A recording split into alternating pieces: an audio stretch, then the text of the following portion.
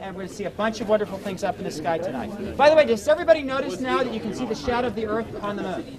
Yes. And as you notice, the moon is moving from right to left, and it's moving into the Earth's shadow. The Earth's shadow, by the way, is about the size of a quarter held at arm's length. So that's one way you can tell it. Now, I want to point out something else you may not fully appreciate. If you look carefully at the shadow of the Earth, right below the shadow, you'll see that there's a slight orangish tint. Yes.